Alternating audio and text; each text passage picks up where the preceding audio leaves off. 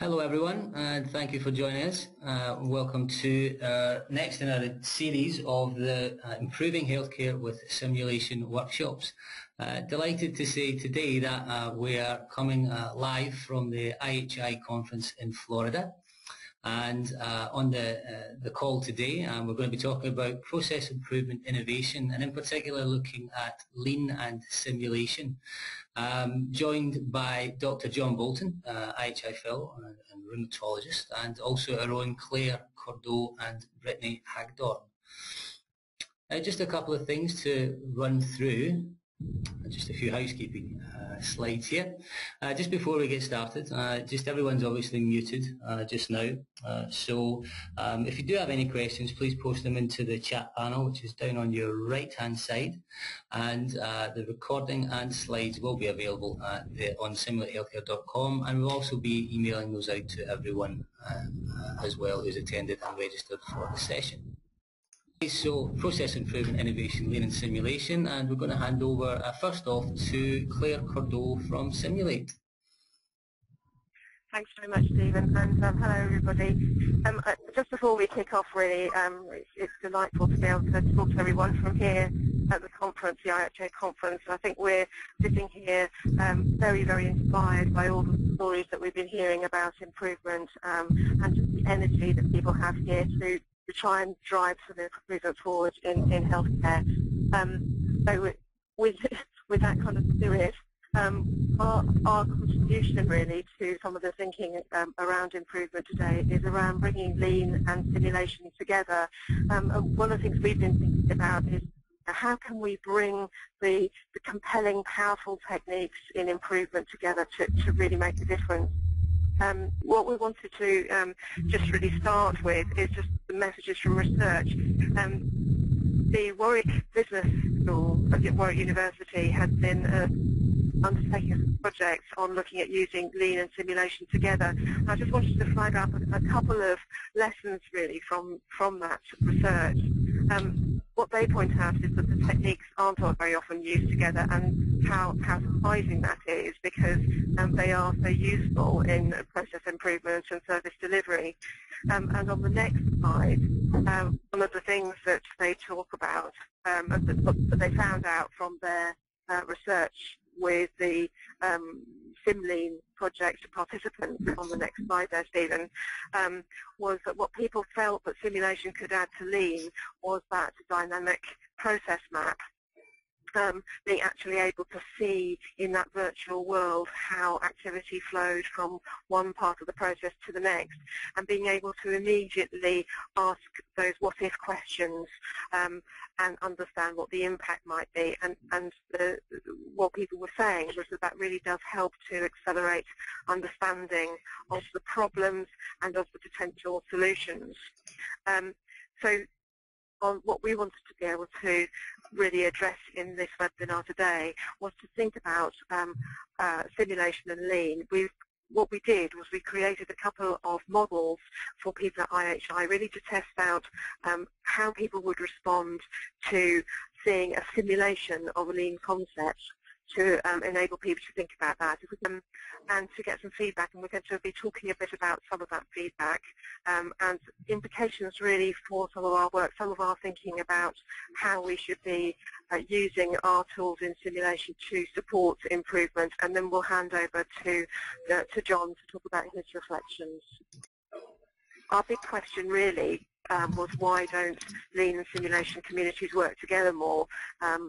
They both do fantastic work. They're both methodologies which are very powerful change agents, and we know that we need all help that we can get to improve healthcare. So why don't these communities come together? And our hypothesis, which is on the next slide, is that actually probably if you use one particular technique, one particular methodology, you're probably passionate about it, and you don't necessarily look to another methodology, so people don't combine those approaches. And we think that actually both approaches together can be very helpful, and that if you use simulation to explain lean concepts, that might be a way of bridging the gap. So that was kind of what we wanted to come to IHI to test out, and we've developed a lean sim toolkit which allows us to show lean principles through simulation and to quickly experiment with some of the parameters to see what the results might be like. So that's what we're going to look at. I'm going to hand over to Brittany now to talk about sort of the lean sim toolkit and to show that. Now, Brittany is our lead in North America, but she's also a Six Sigma black belt, and she's also used simulation. So as a practitioner in healthcare, she's been through this journey of using the different improvement techniques and can see their power. So she's very well placed to talk about that. So good to see you, Brittany. Great. Thanks, Claire, for that introduction. I think you really gave us a good perspective on the value of combining the tools. So really quickly, I'm just going to walk you through, got some slides here that show what the models look like. And these models are the ones that we are giving away at IHI, so really trying to get people's feedback on them. So there's 5 models in the tool set itself. We're just going to go through the first 2 today. And the first one that we're going to look at is the demand smoothing. And really what this model is designed to show is the difference between unplanned, unexpected arrivals and actually implementing a schedule in a clinic setting, in this case, a primary care setting. And is anybody who's used lean and worked in improvement understands the variability in arrival times and not being able to necessarily plan your capacity very well really results in lower utilization and can affect the way that you're able to serve your patients, resulting in longer wait times and things of that sort. When we run these models, you can see on the left there is actually what the model looks like, and then on the right we have a few buttons we can use. When we run it before the schedule, what we see is actually patients piling up in the waiting room as they arrive over the course of the day, and that's really due to that the randomness of the day-to-day operations that you would see if you didn't have a planned schedule for your clinic. When we run after the schedule, obviously we want to have a fair comparison, so what we do is we set the schedule to be the same average time between patient arrivals, so that we're comparing the same number of patients. But actually what we see is quite a few patients turned away. About an 8% of patients aren't able actually to get in to see their provider because of the queuing and the wait times that they're experiencing. We see fewer patients once we implement a schedule. We see less time in the system. So patients, obviously, as they wait less, they're going to spend less time in the office. And then we see increased utilization of our staff, both our primary care physician as well as our nurse. Because we have that scheduled time, we're seeing more patients, and therefore their utilization is actually going to increase. What we built into this model that I think is really useful is that you can actually play with the settings yourself. So you can go in, you can change the schedule, you can change the average time between patient arrivals, you can change the way patients arrive over the course of the day, and really build it so that it represents the world that you're living in, to be able to use that as a communication tool to staff and to other people who you need to explain some of these concepts to. So I think that's really powerful, and we'll go on to the next one here in a moment. Great, thanks, Stephen. This one is designed to show a little bit of a different concept, which is single piece flow, and really the value of reducing batch size. And so often what we see in our daily lives as well as our professional lives is that we want to batch things, right? We put all of our receipts in at the same time. We want to do all of the dishes at the same time. We tend to batch pharmacy orders. We tend to batch a lot of things in our lives. And so what this model is designed to show is actually why that's not the most efficient way to process the work that needs to be done. So what we have in this model, and this is designed to represent a hospital pharmacy, where we know that there's frequently batching that happens. So if we have orders coming in throughout the day for an inpatient unit or for an outpatient requirement, often you're going to see a pharmacy tech match up a few, right? I've got 5 orders for aspirin. All right, now I'm going to fill all the aspirin orders, then I'm going to move on to the next drug. And actually what happens then if you run the model is you're going to see increased wait times, right, when you do that. And so the top line there shows you the batching system. The bottom one, when we run it, shows you the single piece approach. And so with the same arrivals coming in there on the left, we see that as we reduce batch size from 10 to 5 to 1, or whatever parameters you want to play with, you're going to see the same throughput, but you're going to reduce the number of units in your system, right, the number of orders that are waiting to be filled, and you're also going to reduce the amount of time that it takes to fill that order. So again, a very, very simple model, but really powerful in that you can quickly understand, quickly visualize the impact that some of these concepts can have when they're implemented in healthcare. Great, Stephen. Let's move to the next slide. I think, we've been demonstrating these models to lots of folks at the IHI conference and really interested in what they have to say. We've gotten very good feedback, I think, and there's 2 quotes here on the slide, one of 2 of many that we've received, and we've really been trying to focus on speaking to folks who teach Lean, who implement Lean themselves, who need to gain buy-in, who need to communicate some of these concepts to others in their organization. I'm not going to read the quotes to you. You can read them, but I think it really captures the essence of what we're trying to do with these models, really trying to bridge that gap between the Lean practitioners and the simulation folks.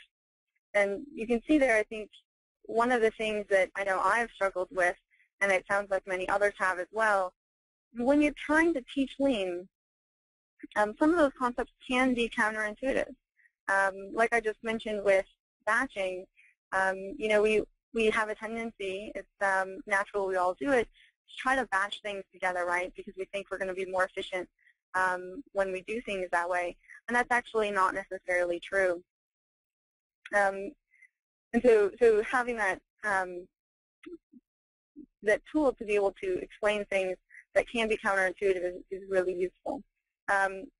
There's also a lot of value, I think, in translating the Lean terminology, the Lean examples that we use to teach into a healthcare context. Frequently when you hear folks talking about Lean, there's a lot of jargon, there's a lot of terminology, and there's also a lot of examples that are based on manufacturing settings, based on other service industries. There really isn't a lot that's specifically targeted to healthcare. And so building these tools and the feedback that we've been getting is that it's really valuable to put it in that healthcare context. Our favorite quote we just wanted to share with you was from Sarah. She is part of an evidence-based decision support group at a local hospital, and when she saw the models, her first question was, why isn't everybody already doing this? So we thought that was really great to hear her positive perception of the tools. So hopefully she'll be taking those back to her community and using them to help her improve her organization as well. Stephen, if we can move past to the next slide, we wanted to share a few things as well, not just about the Lean simulation tools themselves, but more generally, what have we heard about at IHI, and what do people have to say? The first thing that I think has been really repeated is that the simulations are a really powerful communication tool. We all struggle in our own organizations to communicate difficult concepts, to gain buy-in, to engage stakeholders. and that these simulations can really provide a mechanism for doing that. Of course, we do want to mention that the passion of the clinicians that we're speaking to this week is alive and well. Everybody is very excited about doing the right thing and really having a big impact on the quality and the perceptions of care and the patient experience, as well as the actual clinical care itself. So, you know, it's always great and inspiring, we find, to speak to the clinicians here. The one thing that we do, of course, all run into is the day-to-day tasks that consume a large portion of our time, and that folks really do struggle to find the time to think about lean, to think about improvement, and to really follow through on the action items and all of the great ideas that we have.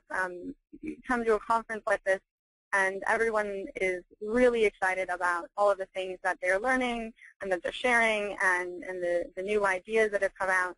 And it can be a struggle sometimes to take that back and really make the time to implement. And so, you know, we're hearing that message again, as I'm sure you've all experienced. And so what I think we're hearing is just that we need to continue to develop ways and methodologies and tools to make that process easier. And then finally, the last thing that everybody is talking about is the need for evidence-based solutions. The lean side of the toolkit is really good at that cultural change management, but we also do need to be making decisions that are based on evidence. And so I think that's potentially where there's a lot of opportunity to bring the simulation piece in together. So what does that mean for us? On our next slide, we've outlined, I think, 3 really important implications when we think about bridging this cultural gap between lean and between simulation. The first being that simulation is a really powerful means of engaging stakeholders. Like I said earlier, as we've been demoing these lean toolkit models, really getting a lot of positive feedback about the visual nature of them and about the power to, the ability to use these as a communication tool. The second big learning for us is that more educational models are actually needed. Going back to those quotes we heard from the Lean Toolkit users, they have a lot of teaching to do and a lot of adult education to do, and the organizations in healthcare have a lot of learning that needs to be done. And so we need to continue to really focus on educational models to bring those lean concepts to life and help people implement them more quickly and come up to speed more quickly. And then finally, I think the biggest implication for us is that simulation is really beginning to show how useful it can be when approaching the IHI challenge. Listening to the keynote speakers this week, there's a lot of folks talking about patient-centered service models and really trying to move away from the fee-for-service, the high-volume care processes that we've been using traditionally up till now, and moving back towards that patient-centered model. How do we bring the patient into that conversation? How do we help them take more control over their care? How do we really focus on the outcomes that matter to them? And then we're finding that simulation is going to be a really useful tool in addressing that. Excuse me. Okay, great.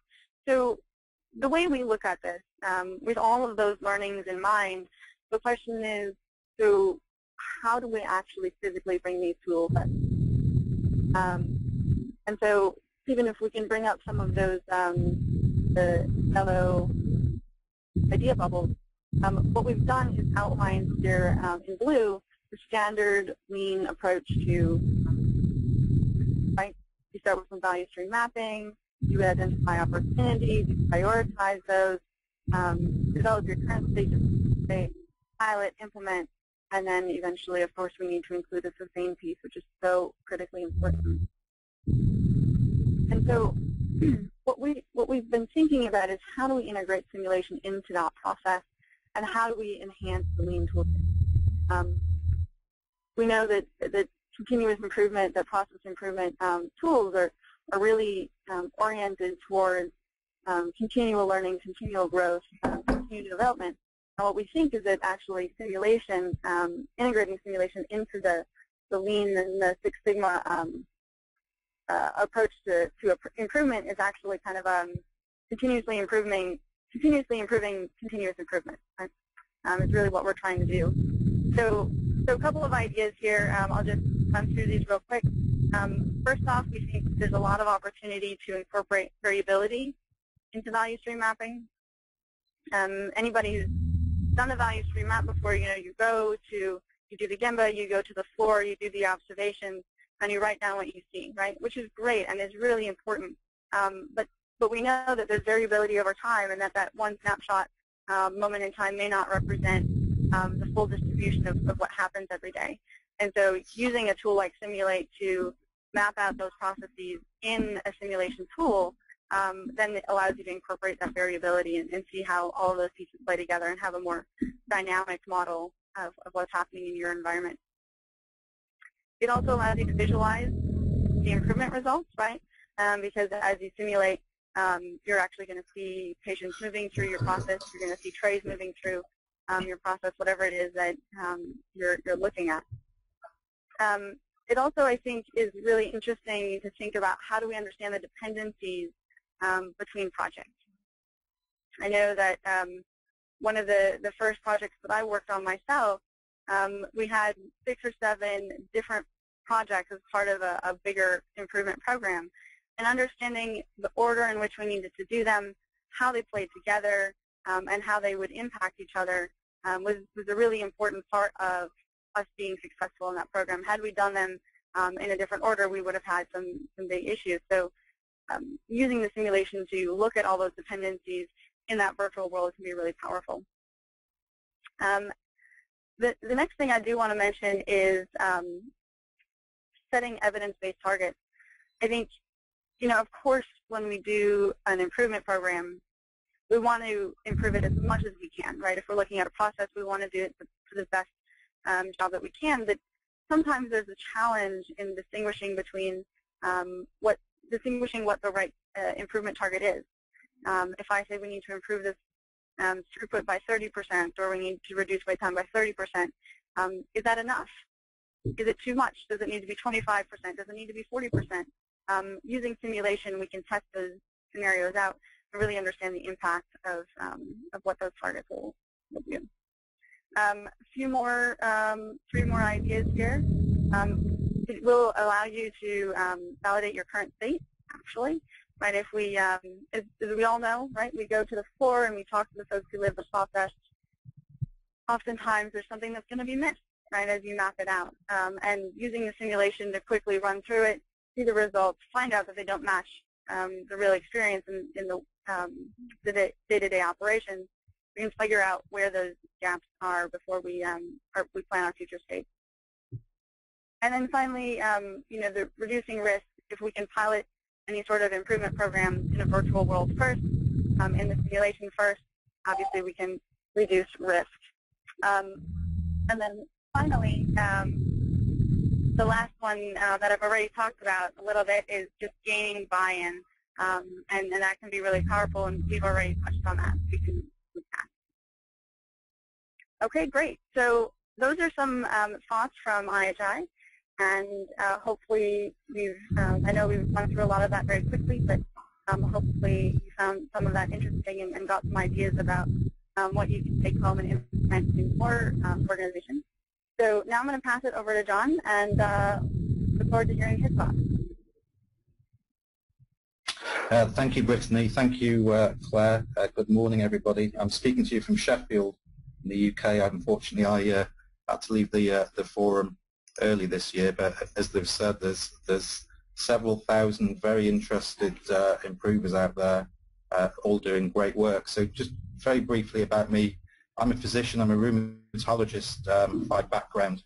Up until a couple of weeks ago, I was the clinical lead for quality improvement in Sheffield, and I've just recently finished what's probably been one of the most amazing and transformative years of my my career, as I actually got the opportunity to spend a year at the IHI as one of their quality improvement fellows. And two of the things that I really focused on was understanding principles of high reliability and the link between high reliability and system-wide flow.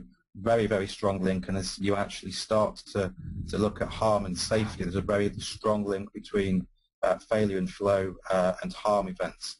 I've always had an interest in simulation and modelling as I've been doing quality improvements, and I've been very fortunate that I've had a very close friend and colleague in Sheffield, Gary Fothergill, who's been supporting and mentoring me for quite some time. There's my Twitter handle if anybody's interested. Quite big in the social network scene at the IHI at the moment.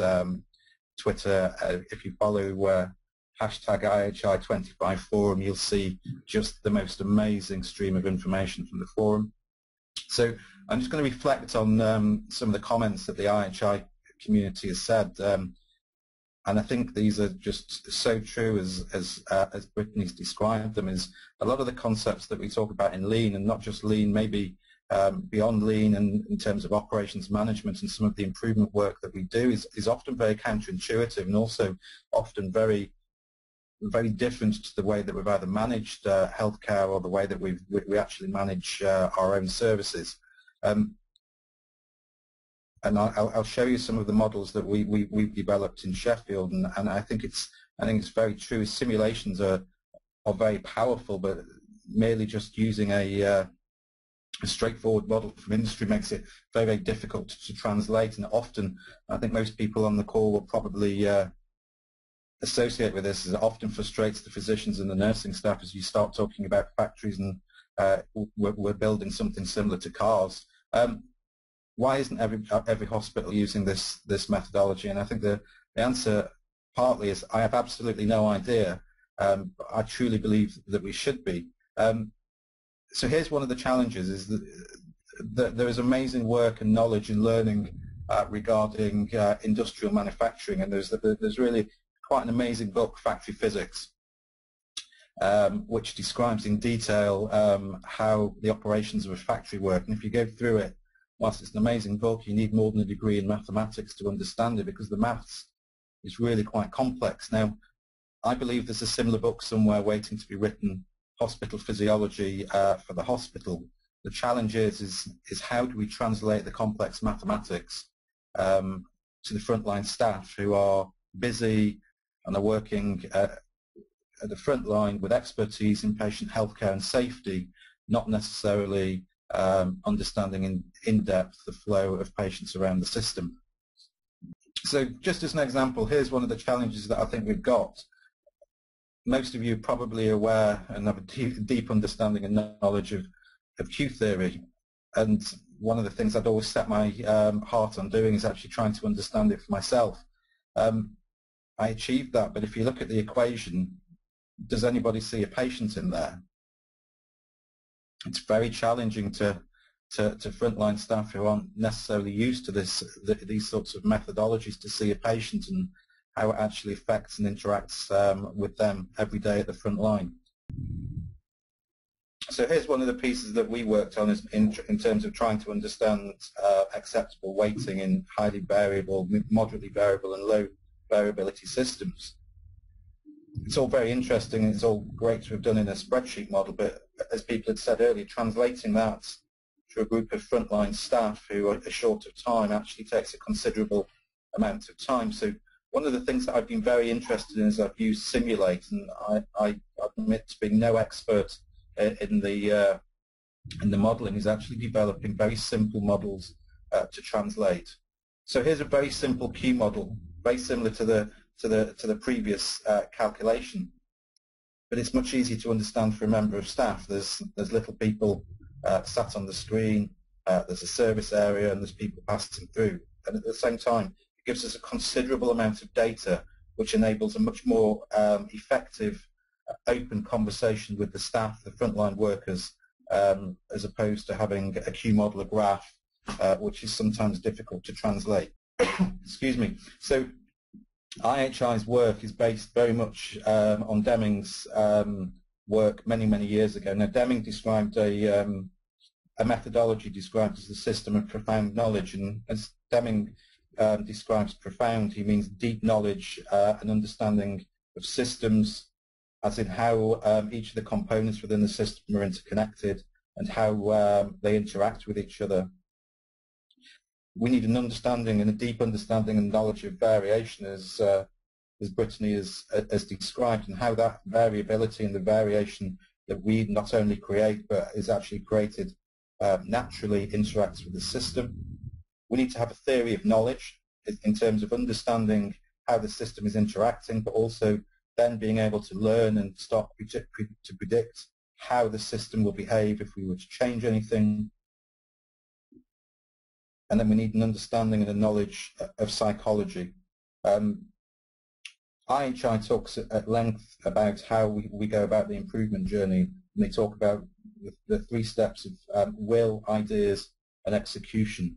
There's a great deal of psychology and will generation in all the work that we're doing in terms of improvement, and sometimes actually challenging those mental models and encouraging buying and ownership takes an awful lot of time and coaching.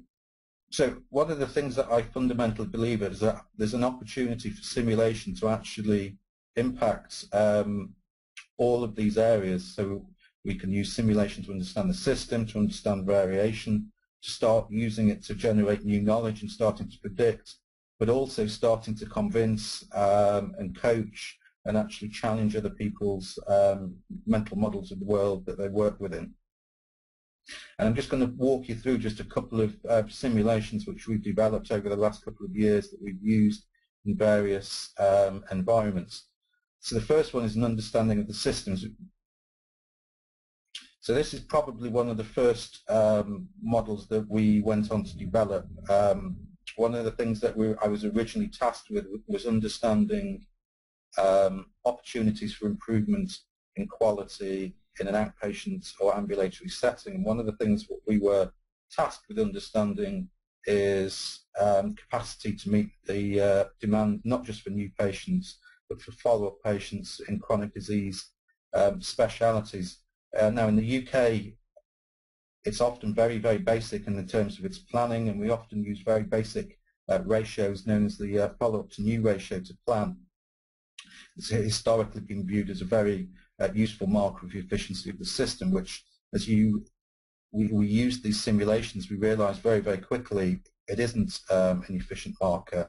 And one of the things that we started to understand quite quickly is rather than focusing on the number of new patients we should be seeing each week, we need to start to understand how we manage the follow-up pool and how we looked to manage and discharge those patients more effectively to give not only a better patient-centered service, but also open up access, which actually reduced waiting time for new patients. So Deming has probably got more famous quotes about quality than anybody else, but this is one of his most famous. So if I had to reduce my message for management to just a few words, I'd say it all had to do with reducing variability.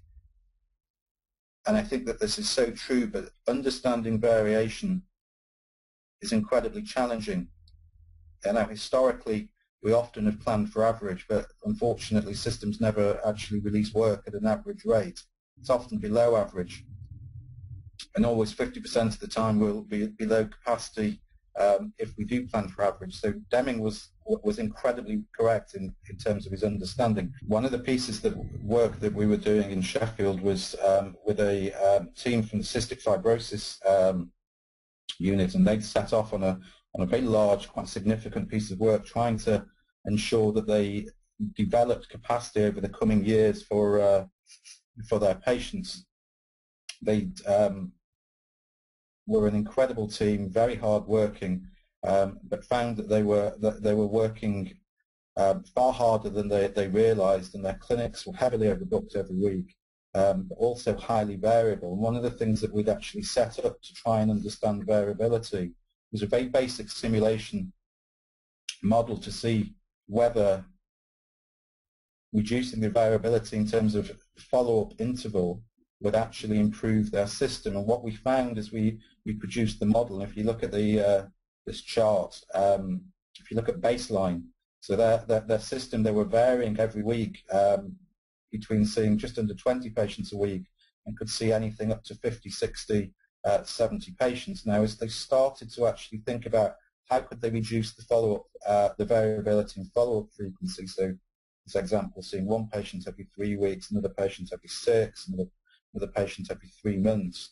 as they started to standardize it and started to think about reducing variation and reducing variability, the actual demand on the service actually started to drop within the simulation. So as they drop the variation, you can see not only do the box plots actually narrow, you also start to see reduction in the actual number of appointments required each week. So one of the incredible learnings that they have from this simulation is, yes, they can reduce variation. 2, it reduces their workload. And 3, it would actually potentially reduce the amount of appointments that they actually are required to deliver. Now, a heavily overbooked clinic, if any physicians ever actually worked within a heavily overbooked clinic, is not patient-centered and is often deeply challenging for both the patients and the staff. So any opportunity to actually reduce and book clinics appropriately, hugely valuable for the value for the patient.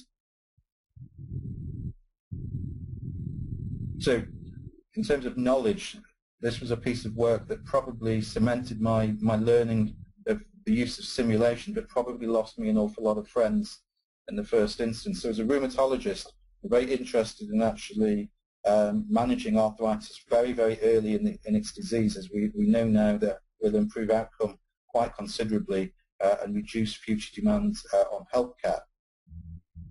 There's a strong move in the UK to actually set up clinics specifically for early arthritis. In Sheffield, we were no different to any of the other services. And essentially, this was a very basic, straightforward, very simple model to try and explain how we would go about doing it and whether we would have enough capacity to meet the demand. And essentially, a patient is seen at new, and then if they're identified as having an early inflammatory arthritis, they'll be seen alternately between the physician and the nurse over the coming 12 months and then subsequently discharged to a general clinic.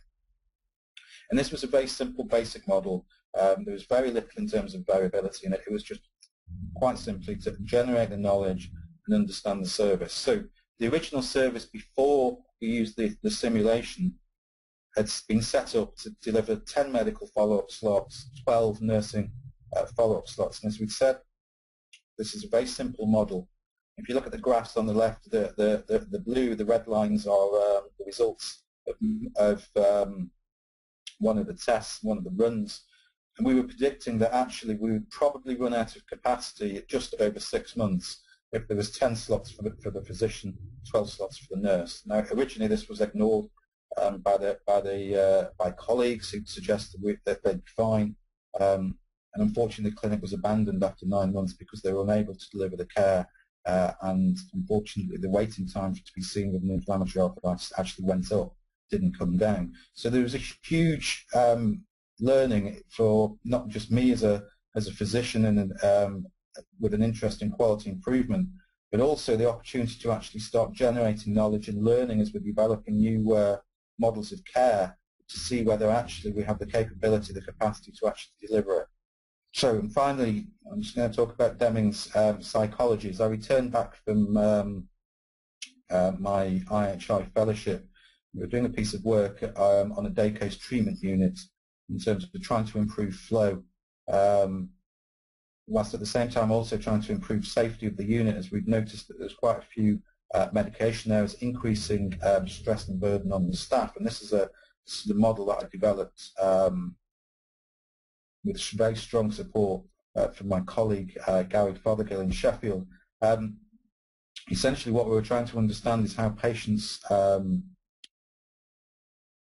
flowed through the system and how many patients would end up on the unit at any one time. So we'd taken the data. This is perhaps a little bit more detailed model than just purely a simple one. We'd taken the data, we understood the variability in infusion times, and we'd started to actually model it. And if you actually look at the graph, the chart on the top in terms of patients on the unit, it varies from no patients at all the way up to 6 patients, which for a member of the nursing staff who's just managing these patients on his or her own, it's actually quite a considerable amount of work. Now, as we look through this in real life, and patients were coming in, there were 6 or 7 patients on the unit, we were starting to see errors, potential harm events. So any opportunity to actually reduce that workload was an opportunity to improve care. So this is the first simulation model that we did. This took real-life data in terms of actually what was happening on the unit. If you actually see, it's highly variable, up to 6 patients on a day, and could take anything up to 8 or so hours on the day. And then the next slide, we started to change, and we started to actually ask, if we scheduled more effectively and brought these patients in more effectively, what could happen in terms of improvement? Well, we see 2 things. One is that it finishes earlier in the day, so there's less time overall, but also we're seeing less patients on the unit. So we've dropped to 5 from 6, but there's only ever 5 patients on for a very short period of time. This was quite a considerable change in terms of the discussion that we began to have with the nursing staff, because at this point they were very resistant to thinking about a schedule, and they didn't feel that they needed one. As they started to see the opportunities to offload demand, which really started to change the conversation. It didn't just move from buy-in in terms of lean concepts. They actually started to own the problem of actually how do we schedule on this unit, and what is it that they need to do to actually achieve that. So everything that we do at IHI in terms of improvement uses the model for improvement developed by API, which asks the 3 questions: is what are we trying to accomplish? How will we know that a change is an improvement? What changes can we make that will result in an improvement? And these 3 questions really frame the PDSA for that particular piece of improvement. Now, we use PDSA cycles every day in improvement, but as you go through the 3 or 4 models that I've just presented, is that there were PDSA cycles in the way that we actually developed them. But actually, as we were starting to change and actually ask the questions of what if we changed discharge for follow-up, what if we changed the follow-up interval? These were all PDSA cycles that we're now doing virtually. And the huge opportunity, the huge benefit of simulation is that the opportunity to do multiple PDSA cycles in a very short period of time that actually gains confidence. When we're doing PDSA cycles out in the real world, it gives huge opportunity and huge confidence that our predictions are probably correct. So, in summary, for me, I think simulation is a really useful tool, and I hope over the next couple of years, as I start to be able to move from simple tools to something a little bit more complex, it really does enable a deeper understanding of systems, enables us to translate in difficult and often counterintuitive concepts, and it gives us the opportunity to create virtual PDSA cycles, which we're able to do really very rapidly. Now, I don't believe that models need to be overly complex, and I think sometimes simple models are often more effective as they enable much more effective conversation and dialogue between myself as a improvement advisor and the frontline staff who often don't have either the language or the knowledge and background of improvement. Okay, thank you very much. Well, thank you, John. Very, very interesting take on there. And, I think things that we can all get on board with in terms of using lean and simulation together, and really that less is more approach. I'm just going to hand over to Claire, who's just going to wrap up here. And Claire, if you're okay to pick up from there. Yes, thanks very much, Stephen. And John, I wanted to say a very big thank you to you for that presentation. Really interesting stuff, and love the things that Sheffield is doing. And it's just great to see that the simple models that you've been producing have really had that kind of powerful impact in explaining what's going on and helping people to understand it. And we certainly valued meeting with you here at IHI and thinking about the future work and that you're going to be doing, and looking forward to hearing about that. I just wanted to say briefly that for people listening on the call, you're very welcome to try the simple lean sim models that Brittany talked about a little bit earlier. There's a link on that last slide there, which will give you access. You can download them, you can play with them.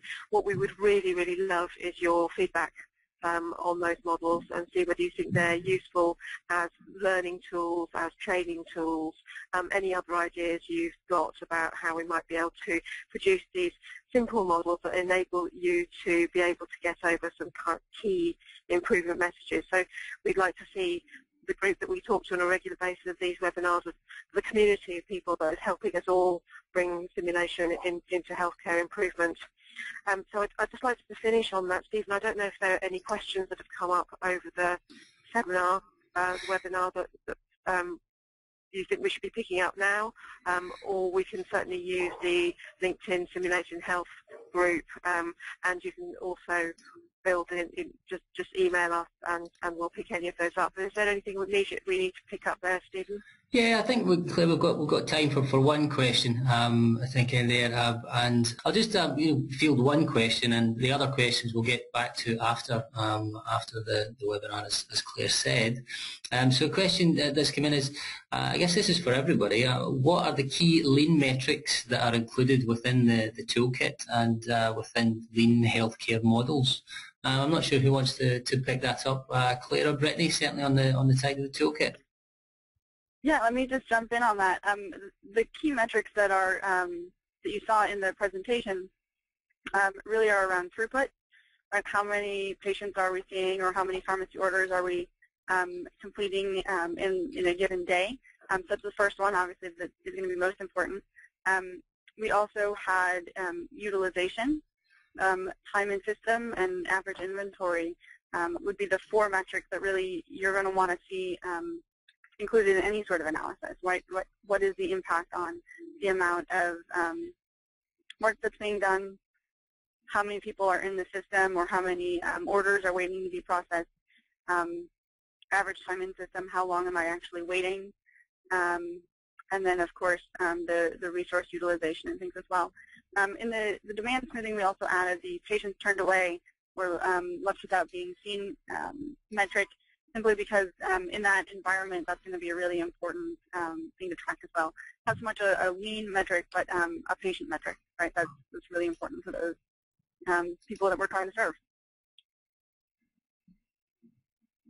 That's great, thanks, Brittany, and quite interesting hearing you come through. I mean, I know who the questions actually come through from is one of our guys who works quite heavily in manufacturing, and obviously a lot of the terms and the processes are the same, but, you know, getting on to one of John's main points, which was, you know, that the patients obviously got to be at the heart of that, and that's something that we always look at. I don't know if you want to go on top of that, John, in terms of adding to that point. Sorry, just repeat the question for me, Stephen. Yeah, I was just saying, you know, a lot of the metrics that Brittany has mentioned there, the question actually came in from one of our guys who's more used in manufacturing, and a lot of the terms are the same, but, you know, obviously just to reaffirm your point that you made on, you know, the patient always has to be at the heart of that, and that's something that was missing in those earlier models. Yeah, I mean, I think one of the things that's really very different between healthcare and manufacturing is we have the customer and the individual or the object that we're having to work on at that point in the same process, and actually they're exactly the same. So the patient is both customer and you know, individual being serviced, and I think the metrics are the same. I think the challenge is translating the language. I think sometimes it's a lot of the lean language is often in Japanese. It's often quite complex, and it's the translation of what actually we're meaning and we're talking about, which I think is one of the challenges, but equally one of the huge opportunities over the next couple of years. Yeah, brilliant. I would agree with that, and certainly, I mean, we can see there's a huge demand for it. Certainly, in the interest in this webinar, and you know, just to close up, thank you again for everyone. And I know we have had a few issues, but we'll look to put on, certainly send out the recording and get the slides up onto simulatehealthcare.com and field some of your questions individually. But we'll also look to put on similar, you know, workshops like this throughout as we move into 2014. certainly to start to address some of these things that we're seeing, and to explore what we can do more with the software within the LeanSim toolkit. So thank you again. Just going to close up there, and again thank you to the guys over in Florida, Claire and Brittany, and John in Sheffield. And this is thank you again, and we'll see you next time. Cheers.